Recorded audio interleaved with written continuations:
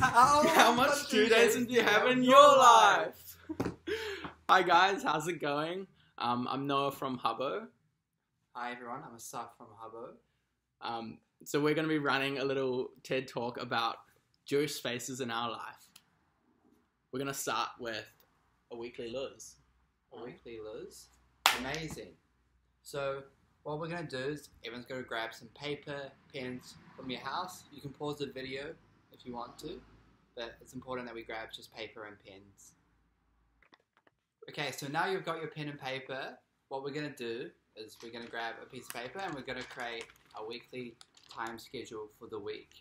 So we're going to go from Monday to Sunday and we're going to fill in what we're doing each day as detailed as much as you can. So pause the video, take your time, create your weekly schedule, something that looks like this.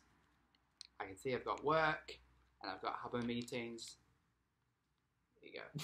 So pause the video and create your weekly schedule. Sweet. So now if you've finished your weekly luz, what we're going to do is we're going to take our luz and we're going to cross out any activity throughout the day that doesn't involve someone Jewish. So that's excluding your siblings. For instance, in my one, I've crossed out work because no one in my work is Jewish. Also got stuff that I do by myself like music and chill. So just cross out anything, any space throughout your weekly schedule where you don't interact with other Jews. So pause the video and take your time to do that.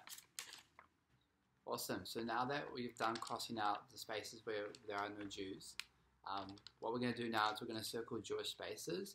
So a Jewish space can just be a place where you hang out with other Jews. Maybe it's synagogue, maybe it's online calls you have with your youth group.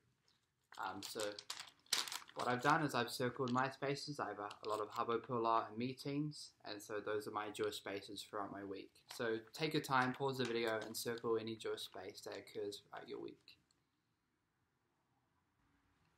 Amazing. So now have a look at your weekly luz and reflect. Do you have many Jewish spaces? Do you have many spaces without Jewish people? Is it a lot? Is it a little? Just think about it. Have a look. What we're going to do now is everyone needs to go grab, if you already have, you're amazing, a piece of paper or two pieces of paper.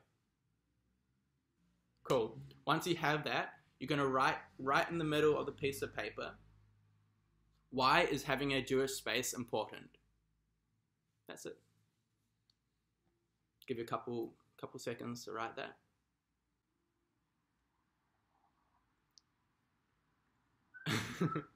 Okay, once you've done that, you're going to write the answers to the question all around the piece of paper. I want you to really think about the reasons, like personal reasons. How does it affect you? How does it affect your family? All of those things. Cool, I'll give you like a minute to whatever. Pause the video, come back whenever you want. Right, now that you've done that, you're going to get your other piece of paper, or maybe just flip that same piece of paper around. You're going to write right in the middle of the piece of paper again, are there enough Jewish spaces in your life? Enough Jewish spaces in your life. Cool?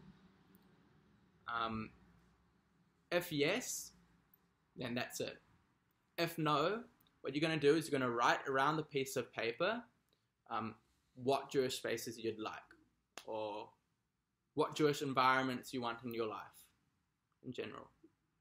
Okay, take a couple minutes, pause the video. Alright, so normally in a Peulah we'd talk about this, but as it's a video, it's pretty hard to. So what I want you to do is I want you to really reflect on this. If you need, try and write down some Jewish spaces that you want.